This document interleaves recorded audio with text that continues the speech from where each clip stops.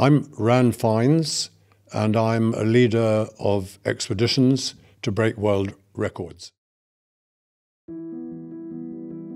I didn't want to be an explorer. I got thrown out of the regular SAS regiment. We got on to doing expeditions because I couldn't do what I wanted to do.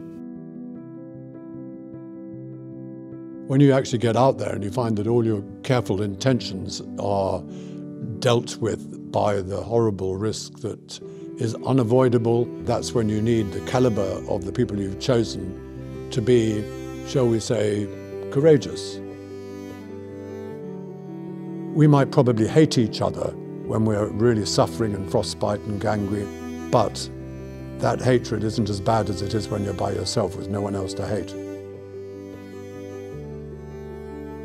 I have found that if you find somebody who goes the way that you go mentally and has the same level of determination to break that particular record, that's the answer. To try and break world records, you're up against the world's best.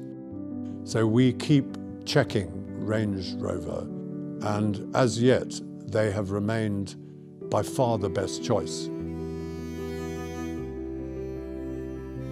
When I was 65 and an old age pensioner, I became the first OAP to climb Everest.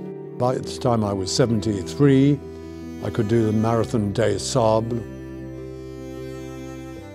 I can't get rid of the desire, despite my geriatric status, of breaking records. It is an urge.